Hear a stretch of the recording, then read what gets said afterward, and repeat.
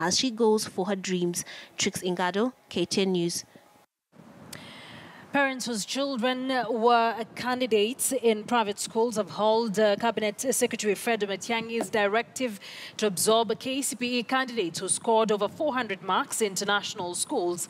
They say this will motivate not only the pupils but also the teachers and parents.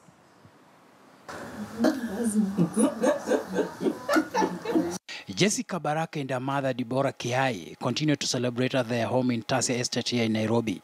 Jessica was the top student at Tasia School where she scored 431 marks. The mother feels her daughter is steadily moving towards realizing her dream. Yes, I wanted 430, so I hit my target.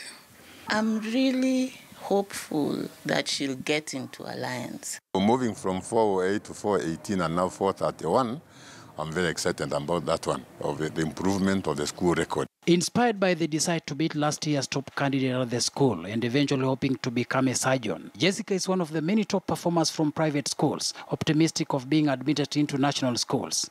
A situation hailed by teachers, owners and parents of private schools who have termed the move by Dr. Fred Matiang'i as the best gift ever. All our children who have 400 marks and above in national schools, regardless of whether they did the exams in private or public schools, we will not discriminate against any of our children. I'm really very grateful to the government for seeing this and not necessarily punishing the parents who take the children to private schools. There is no difference between a public child and a private child. They need to be treated equally because we use the same syllabus. The teachers are trained in the same colleges. The situation is not any different at Happyland School in Buruburu. Top candidates joined by their teachers and parents have been gathering to celebrate and give thanks to God. Chantel Njeri was the top student here and she hopes to join Kenya High. Schools of choice were Kenya High School, Pangani Girls and Bishop Gatimu, but I intend to go to Kenya High School. Not a single child was caught cheating. And we are very, very happy about Matiang'i and the other management. Education stakeholders believe the decision by government to upgrade more schools to national status may explain why Dr. Matiang'i was confident in directing that all candidates who scored 400 marks and above should be placed in national schools. I want to go to Alliance High School. After that, I'll work hard there and maybe I'll become an engineer. Originally, the national schools used to be 71. But then with the creation of centers of excellence, some of the centers of excellence grew up to become national schools. And that's why now we have more national schools.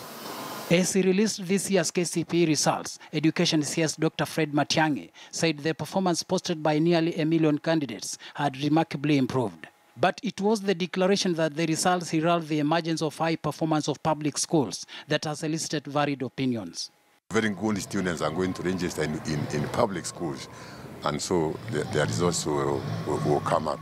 And so the competition in future may be quite stiff. Teachers, parents and candidates from private schools feel the government is keen on cushioning them from discrimination against private schools.